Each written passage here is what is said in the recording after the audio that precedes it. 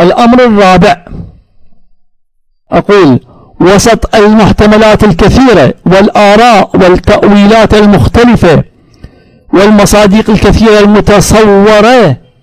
ومنها علامات آخر الزمان وشراط قيام الساعة، نضع بين أيديكم احتمالا ممكنا وراجحا في نفسه، إضافة إلى إمكان أن يكون أحد مصادق وتطبيقات ما ذكروه أو ما ذكره، إضافة إلى إمكان أن يكون أحد مصادق وتطبيقات ما ذكره المفسرون من معاني، إضافة إلى ورود ما يدل عليه أو يؤيده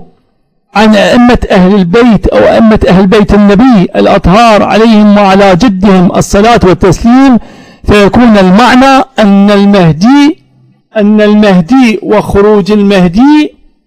ودولة العدل الإلهية المهدوية من أيام الله، بل من أهم وأعظم وأخطر أيام الله، لكونها تكون أملا ونعمة وكرامة ونصرا وعزة للمستضعفين،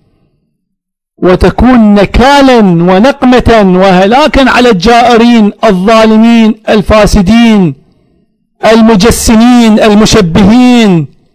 المارقة الخوارج التكفيريين الإرهابيين المفسدين. في تفسير قوله تعالى وذكرهم بأيام الله، سورة إبراهيم، عن الإمام الصادق عليه السلام عن أبيه الباقر عليه السلام قال أيام الله عز وجل 3: يوم يقوم القائم، ويوم الكرة، ويوم القيامة، كما ورد عند المجلسي والخصال ومعاني الأخبار للصدوق هذه